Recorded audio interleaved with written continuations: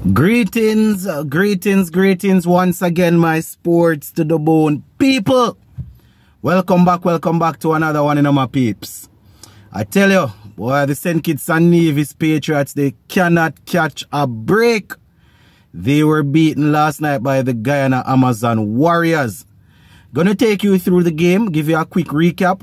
Also gonna talk a little bit about the Masters T10 League that is being played in the US. You know, we see Fidel Edwards getting a hat-trick, and we see Lendl Simmons rolling back the years and scoring some runs. So, gonna talk you through both of them. Just give a listening ear until the end, and let me know what you think in the comment section. So, it was an easy victory for Imran Tahir and his team. The Guyana Amazon Warriors batted. They first. They fell only 3 runs short of 200. So they made 197 for 7 of their 20 overs. 197 for 7 of 20 overs. Not bad at all, my viewers and subscribers. In terms of the batting for them, Ayub, he started off well, getting 31 from 17. You know, really trying to put the pressure on the Patriots during the power play. So he's 31 from 17, had 3 4s and 2 6s. Shandapar Hemorrhage yet to get up and running. He was removed for a duck. Shea Hope, the West Indies ODI captain, once again proving how fluent he is, how good he is as a batsman. He scored 54 from 32 to really settle down the innings there after they lost Hemorrhage pretty early. So 54 from 32, he had 3 4s and 4 6s in that knock. Azam Khan failed to spark. He made 9 of 6. We had Shimran Hetmyer, who was there for a long period of time. When we're talking about Hetmyer, he made 26 from 22 with 1 4 and 1 6. Usually, if Hetmyer is at the crease that long, facing so many balls, he would be dominating in the CPL. But he didn't get off too good. Kimo Paul, he made 25 from 18, 2 4s and 1 6. Patriots made 10, and in the back end there we had Romari Shepherd getting 25 off 10, not out, Shepherd and we would have seen Shepherd and Odin Smith out there, and Shepherd, he was dominating out there and letting Odin Smith know that, listen, you need to run the runs, you need to be aggressive, you need to give me the strike. And I think it was the last ball of the innings that Odin Smith, that Romari Shepherd slapped for a 6 to get the team up to 197. And that is how we went. Odin Smith made 5 from 3, not out.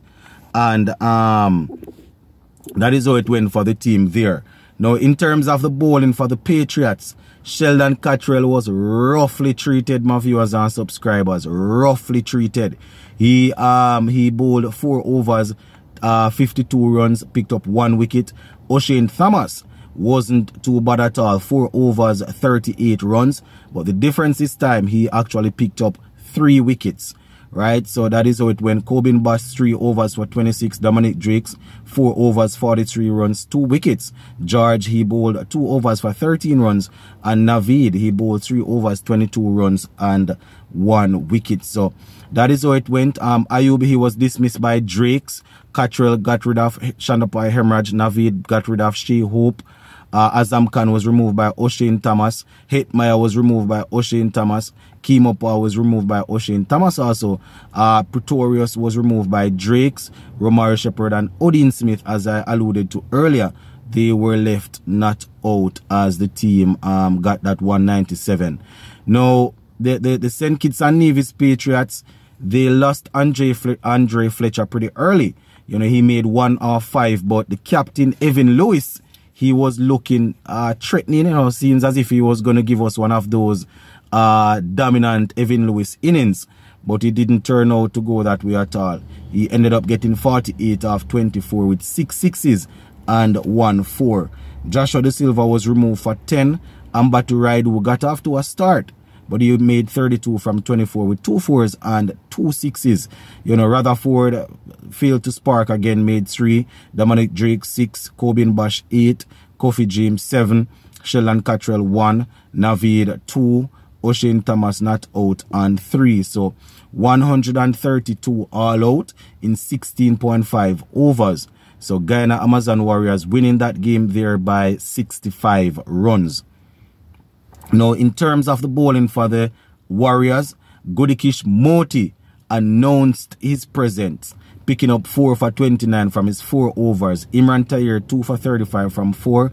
Odin Smith, who I had predicted to be dominant in this game, he bowled only 2 overs, 13 runs, 1 wicket. Kemo Paul 2 overs, 25 runs, 1 wicket. Romaro Shepherd 2 overs, 14 runs, 1 wicket. Dwayne Pretorius 2.5 overs, 12 runs and 1 wicket. So that is how it went, my viewers and subscribers, for them. Fletcher was removed by Shepherd.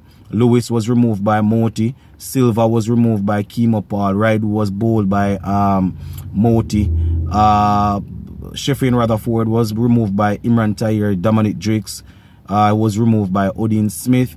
Corbin Bash was taken care of by Godikish Moti. James was taken care by Moti.